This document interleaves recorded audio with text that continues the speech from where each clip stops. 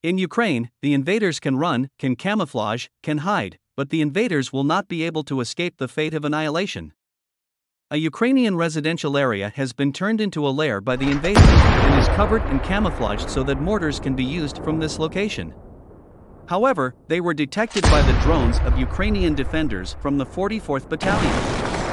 Artillery of the 44th Battalion with the FH-70 155mm howitzer aided by Western countries, with the ability to fire 3 rounds continuously in about 15 to 20 seconds, turned the camouflage efforts to attack by the attackers. The invasion completely failed.